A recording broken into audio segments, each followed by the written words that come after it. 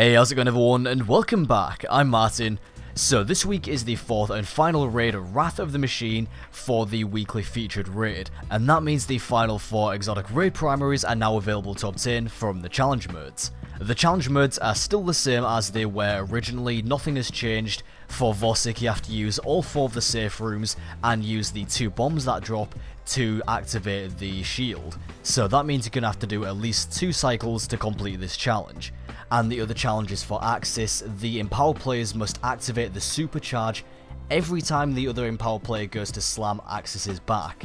Unfortunately, if you are attempting to do the Axis challenge with an LFG group or something, it is going to be extremely brutal because you have to be almost pinpoint precise with the timings of the dunks, and even if you're a second late, then you miss your chance and just have to wipe and start over.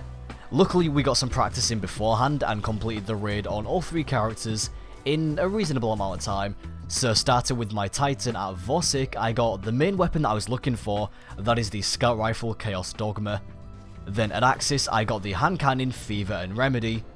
Then onto my Hunter from Vosik, I got the Pulse Rifle Steel Medulla, and at Axis, I got the Auto Rifle Genesis Chain.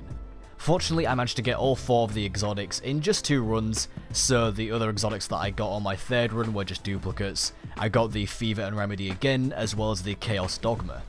So as I said, these are the final 4 exotic raid elemental primaries for the collection. We have the Pulse Rifle, which does void damage, the Scout Rifle, which does arc damage, the Hand Cannon, which does solar damage, and the Auto Rifle, which also does solar damage, and these are going to be some excellent weapons to use in PvE. Definitely some of the best weapons that you could pick if we're strictly talking about primaries here. These weapons by default were already really good weapons to use, even without their burns, particularly the Scout Rifle and the Auto Rifle, but now the fact that they also have elemental damage on top of that makes them ridiculously good. Definitely some top options here.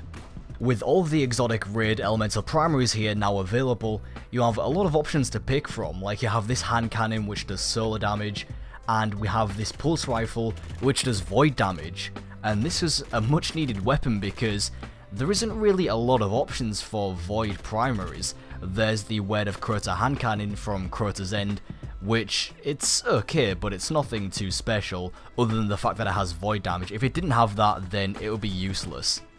And the only other void option would have been the Aethion's Epilogue from the Vault of Glass, which again isn't terrible, but outside of the Vault of Glass, it's not exactly a great option.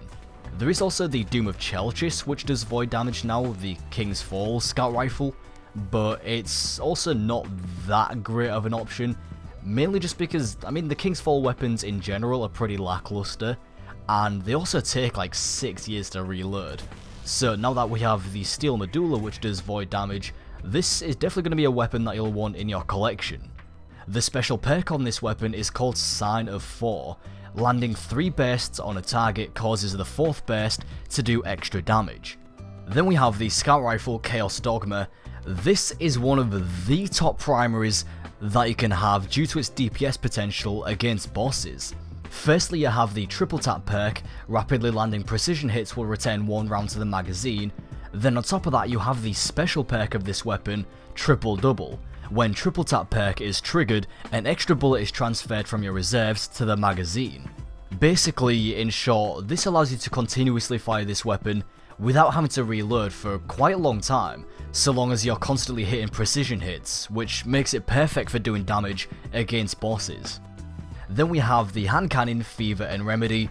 Honestly, this was never really that amazing of an option, it was nothing really too special, but now the fact that it's got solar damage does make it somewhat usable now, and it's actually kind of a nice option for PvE, just gives you, you know, another option really, and it's just going to be nice to have a solar Hand Cannon.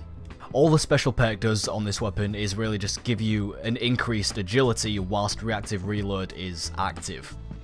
Genesis Chain is also going to be kind of a nice option just for things like solar burn, nightfalls or strikes or whatever you're doing, although really if you've got something like Yellowhorn or Sleeper Simulant, I can't really imagine someone equipping this auto rifle over those.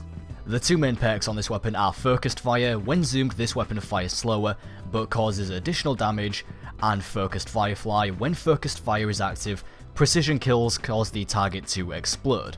So yeah, nothing too special, nothing too unique by comparison, but it's definitely a nice weapon. So that is just a brief rundown of these 4 elemental primaries. I did also get a couple of other goodies from this raid. The first thing being this shader that I'm currently wearing.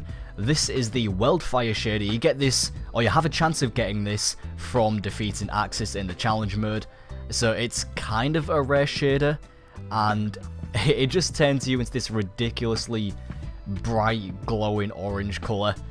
But I kind of like it. At least I like it with this armor set, with the Wrath of the Machine ornaments equipped, but on other armor sets I'm not too huge of a fan, but on this set I actually kind of like it. It kind of goes nicely with these crazy particle effects going on around the armor.